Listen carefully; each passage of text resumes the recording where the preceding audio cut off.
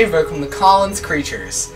This is my wall of invertebrates, and this is my Asian forest scorpion, Forest. And along with Forest, I also have an emperor scorpion named Emperor Palpatine, and a desert hairy scorpion named Harry Potter. And today I'm going to talk about basic scorpion anatomy. And why am I talking about scorpion anatomy?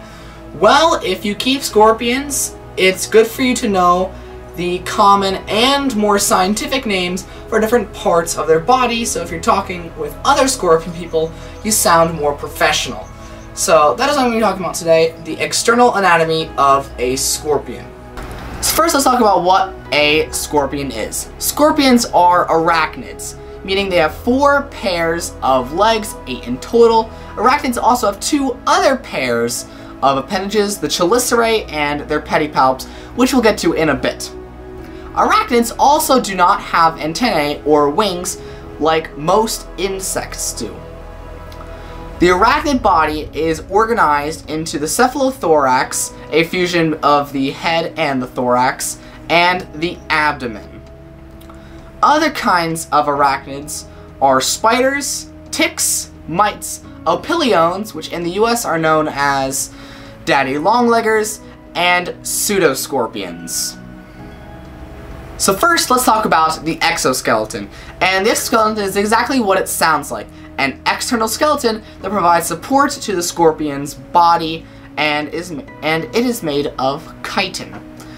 And while other invertebrates have it, like insects as well as other arachnids, the scorpion is unique in that their exoskeleton will actually glow under a UV light. So let's move on to body parts. As I said earlier, scorpions are arachnids and they have 4 pairs of legs, 8 in total.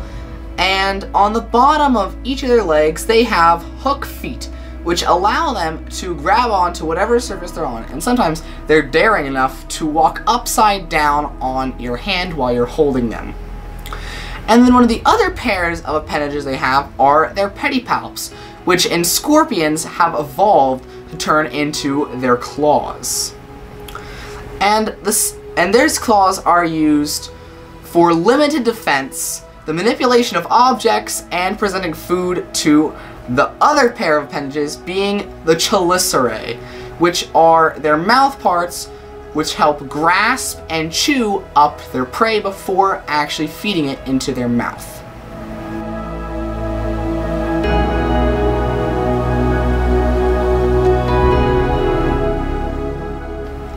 While most animals have a separated head and chest, arachnids have a combined head and chest in the cephalothorax. Cephalo referring to the head and thorax referring to the chest.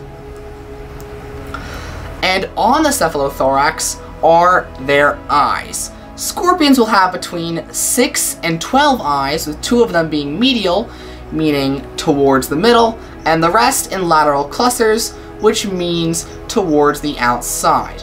And while they do have a lot of eyes, their vision is quite poor. And now we're on to the abdomen. The abdomen is actually called the Opisthoma and contains most of the internal organs and is the largest part of the scorpion's body. The first portion is known as the Metasoma and appears like the main body part. And the second part to the Opisthoma is the Metasoma, which most people refer to as the tail, and it has 5 articulated segments so it can bend, which is important because attached at the end is the Telson, which can also be called the venom bulb, and obviously then it holds the venom and the venom gland. And attached to the end of the Telson is the stinger, and the stinger delivers the venom, and the proper name for it is the aculeus, but most people call it the stinger. So you can see why the Metasoma needs to be segmented so that it can effectively use the weapon at the end of it.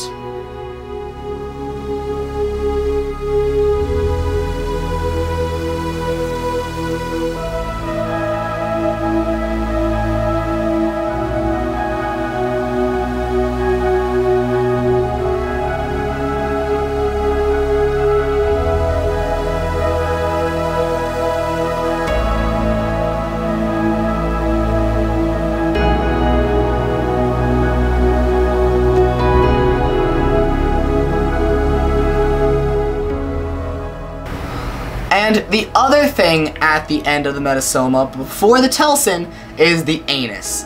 It is a hole that can be seen between the last metasomal segment and the telson, and I think you know what that is used for.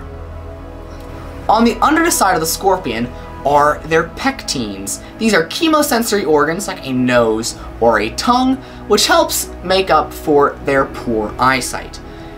The pectines are important because they help differentiate between the two genders. The males have longer fronds on their pectines.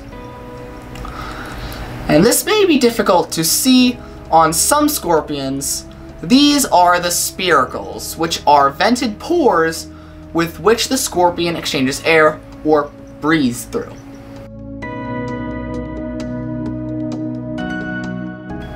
And finally, there are the setae. These are small hair-like sensory organs that are distributed on the scorpion's body and appendages. These can be most obviously seen on my emperor scorpion, Palpatine, on his giant claws. They sense movement of air and are very sensitive, which is why you may have noticed your scorpion will move when you breathe near them. So that is the basic external anatomy of a scorpion. I hope you learned something. I certainly did while I was researching for this video, and I hope you enjoyed. So thanks for watching, subscribe to my channel, like my videos, and I'll stick some on Colin's Creatures.